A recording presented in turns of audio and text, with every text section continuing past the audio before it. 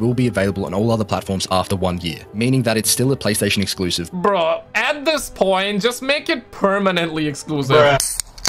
What's up, Kaji? So apparently there are billions and billions of editions, and you're probably confused which one you should buy. Hell, even I'm kind of confused. I'm not sure which one to buy. There are people buying every single edition possible to go against the woke agenda that's trying to cancel this game. So we're gonna be actually looking through, and we're gonna see which edition is the best if you need the help. In fact, I need the help too, so we're gonna be checking this out. Drop a thumbs up and let's roll. Harry Potter fans and gamers alike are eagerly anticipating the release of Hogwarts Legacy. The open world RPG set in the Wizarding World has already become the best-selling game of 2023, climbing to the top of the list on Steam. And this has all happened prior to the game's initial release. But if you were yet to decide, I mean, shout out to the boycott culture, boys. Thank you all for that one.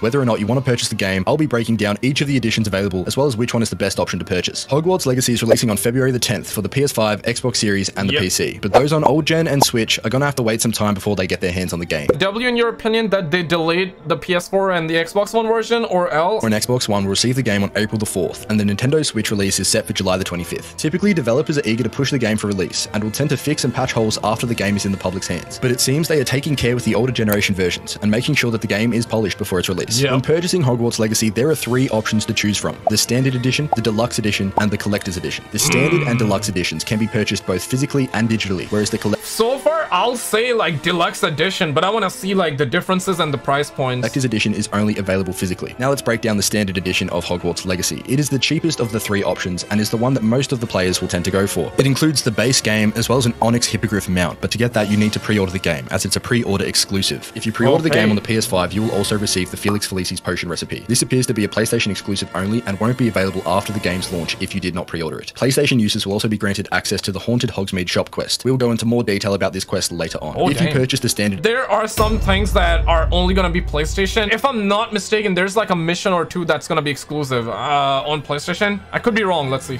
After the February 10th release, you won't receive the Onyx Hippogriff now. This is the same for the Felix Felicis potion. Moving on to the Deluxe Edition, it also contains the base game, but a standout is the 72 hours early access, meaning that you can play the game on February the 7th, compared to the rest of players who have to wait until... I genuinely feel like that more games should do this, where I'm not saying that, yo, they should do Deluxe Editions all the time that only has it, but I feel like that a lot of games, like if you pre-order, there should be an incentive.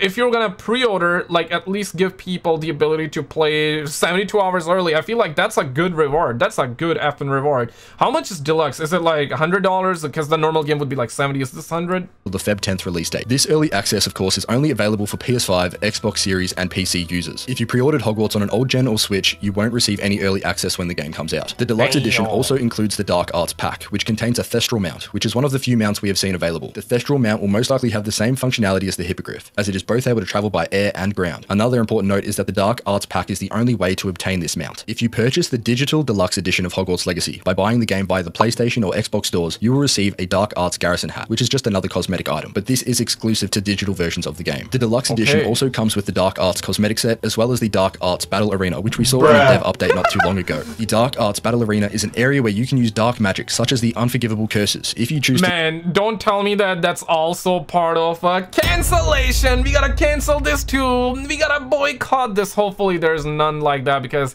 I can only imagine there's probably like a controversy with this one too. They're gonna find that controversy. Lead your character down that route. Now, players who purchase the Standard Edition will still have access to other battle arenas in the game, but they will have to purchase the Dark Arts pack separately via DLC if they want to access this content. The third and final version of the game is the Collector's Edition, which includes all the content seen in the Deluxe Edition, including the 72 hours early access. But more importantly, it contains a life-size floating ancient magic wand with an accompanying bookcase, which is a physical item that you can plug in and display a wand, which floats on top of the book, which is pretty cool. Okay, like if I'm not mistaken, this one is like really overpriced. I remember when they first revealed it, I'm not sure how much it is right now, but a lot of people were saying it's overpriced, and I'm not even talking about like the boycott culture or the woke culture or anything like that. A lot of people were just saying it's overpriced. How much can it be, dog? I'm gonna take a guess, and I'm gonna say 300 or maybe 400 USD. It also comes with a steel case and its own collector's edition box. Within the game itself, you'll get access to the Kelpie robe, which is a cosmetic item that only collector edition owners will be able to obtain. PlayStation owners have been looked after by WB Games, as not only will they receive the Felix Felicis potion recipe if they pre-order the game, they will also be granted access to the Haunted Hogsmeade shop quest. The Haunted Hogsmeade shop quest is an eerie mystery adventure involving Hogsmeade's shopkeeper, Madam Mason. It will only be available for the PS5 and PS4 versions of Hogwarts Legacy. Players who complete the Haunted Hogsmeade shop PC and Xbox, man, god damn. I mean, it's nothing like too mega or anything like that. But thoughts, boys? If you're on Xbox, I want to know your thoughts. And Associated Dungeon will also get exclusive access to their own shop in Hogsmeade, where they can sell items and gear at rates far better than anyone else in the game. So it seems that PS5 users are getting a bit of an advantage, as they will most likely be able to access better gear faster and much more easily. Personally, this doesn't bother me, as I will be playing on the PS5, but I can fully understand how this... Yeah, Sony Ponies gang, rise up, man. Yeah, I wanna know if you're a bot, like how you feel. You feel like that it's nothing too big. As a Sony Pony, as someone who plays on the Sony Pony, it's nothing too big, but it's like, it's one of those things, right? Like, I mean, like, come on, bruh. It's a bruh moment. It's one of those things. This can be frustrating for PC and Xbox users. However, there is a small silver lining regarding this, as the Haunted Hogsmeade shop quest will be available on all other platforms after 1 year, meaning that it's still a PlayStation exclusive, but only for a limited time. Another key detail to know is that a pre-order isn't required to obtain this shop quest, so if you purchase the game after... Bro, at this point, just make it permanently exclusive. 1 year, 1 year, are you guys out of your goddamn mind? I remember when Call of Duty did the same thing, man. They did that, I believe so far they've done it like twice or thrice or 3 times. They made that Spec Ops part, there was survival, if I'm not mistaken, back in Modern Warfare 19, that they made exclusive for the Sony Ponies for the PlayStation for Call of Duty Modern Warfare 19, and then a year later it came out when nobody really gave a damn about it. And even when it was on the Sony Ponies, even when it was on PlayStation, it wasn't too good. It wasn't as good as the original Modern Warfare 3 survival, you know what I'm saying? So but this time, I mean, I'm not talking Call of Duty, we're not talking Call of Duty here, we're talking Hogwarts. So I'm assuming this is probably gonna be good. Let's see. After February 10th, you will still have access to this quest. All right, let's break down the pricing of each version of the game. The standard edition is coming in at $69.99 on the PS5 and Series X and S, and coming in at $59.99 on the PS4 and Xbox One, as well as the Nintendo Switch. In your opinion, games, do they deserve to be $70 in this day and age? 1, if yes, 2, if not. I feel like if a game is complete, no microtransactions, and it's quality, then $70 100%. But if you're gonna have microtransactions, they said no microtransactions in this one. It's a story game, looks like quality, but obviously we gotta play to judge it, right? Let's hope it's not like Cyberpunk 2077. So far, I'll give it a pass though, okay? But we need to know, we need to see though. Deluxe edition costs $79.99 on the PS5 and Series X, and $69.99 on the PS4, Xbox One, and Nintendo Switch. The collector's edition is coming in at approximately $300 US, which translates to 430 Australian dollars, which is where I'm from. That is quite extortionate and a large sum of money. Hard to get hands on. Bruh, 300? Okay, I'll go with Deluxe.